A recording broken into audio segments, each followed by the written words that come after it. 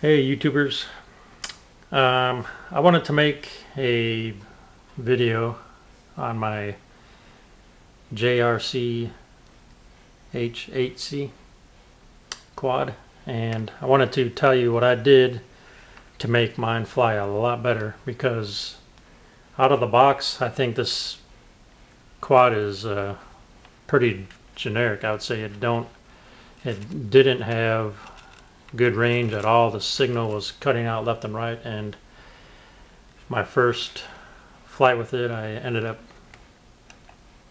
crashing and had real limited control. So I wanted to make a video to let you know what I did to make it fly a lot better. First things first is I put the training wheels on the front, and this gives you excellent orientation when you're sky high.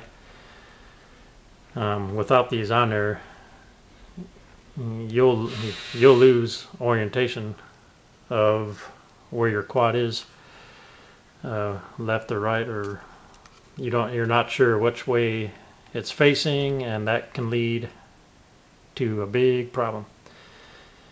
So I put these things back on, and that took care of the problem. When this thing is as high as it'll go, you can still see these, and your orientation is, you're never in doubt.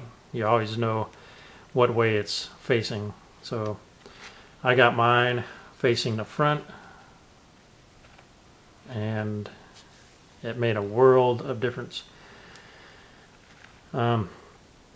Another thing I did to take care of the jello on the video is I put Velcro on the camera and also on the bottom of this, so that the camera just fits like that. And what that Velcro does is acts as a dampener for the vibration. That's what causes all that jello anyway, is a vibration. So the key is to try to eliminate all the vibration, and you'll have a much better video, which I'll show you later on in this video.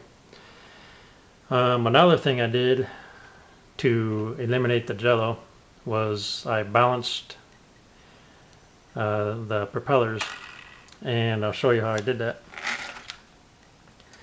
Now they have propeller balancing kits that you can buy, but I think they're pretty expensive. So this here is the poor man's way of doing it. Just put the propeller on the screwdriver that comes with the quad, and you want to see if it turns in any one way, which it does. You can see this propeller is not balanced. So what I did is I took my Dremel tool, using a stone. You don't want to use sandpaper wheel, because that will cut into the plastic way too much and way too fast, and you'll probably ruin the propeller real fast. So just use the stone and lightly sand it, and keep checking it because it'll balance pretty quick. Okay, so anyway, once it's sanded enough, this will stay just like that, then you know you're balanced. And that made a world of difference with the flying quality of this quad. I mentioned earlier that the range on this thing is just pathetic. So I went on YouTube and looked at how to do an antenna extension. And I did it. The first time was a failure because I made the antenna way too long, and that made the signal strength terrible. So I went back to the drawing board, asked a couple of questions on YouTube, and so you only need a little extension the same length as this clear coat antenna part right there, which is no more than an inch. But and then another thing I did is, obviously you can see, is I put it outside the controller. Now just my opinion or a theory, but I thought when the antenna is inside the controller, that the case on the controller acts as a block to the signal, to a certain degree. I could be wrong. Correct me if I'm wrong. I'm not an expert on this stuff. But anyway, this is what I did. I drilled a little hole and stuck it through like that. And I went out and tested it the other day, and that made a world of difference. This thing went sky high, just about out of my eyesight, and before it finally cut out, and you'll see that in the video.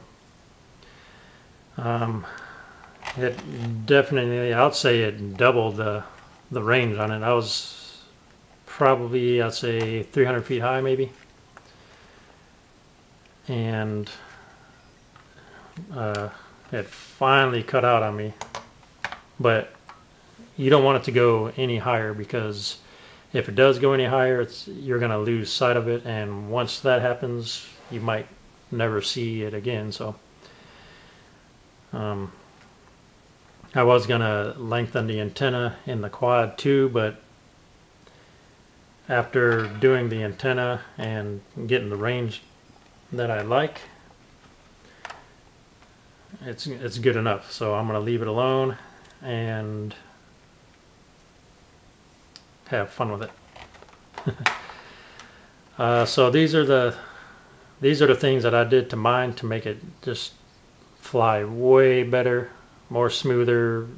You know, the orientation is very important, especially in breezy conditions. If there's a little wind way up there, and you know, when this thing loses signal, it wobbles like that, and it can fall a good 10 feet before it regains control. Without these training wheels on there, you don't know if it ended up this way or that way, and if it's going away from you and you give it the wrong signal, now it's really going away from you, and you can lose your quad real quick. So anyway, I'll put on the video now so you can see the performance of it. And like I said, if you see me do something wrong or whatever, let me know. I'm not an expert at this stuff. I'm just trying to have fun with it, and you know, do what I can to get the most out of this quad. All right, so here's the video of it flying.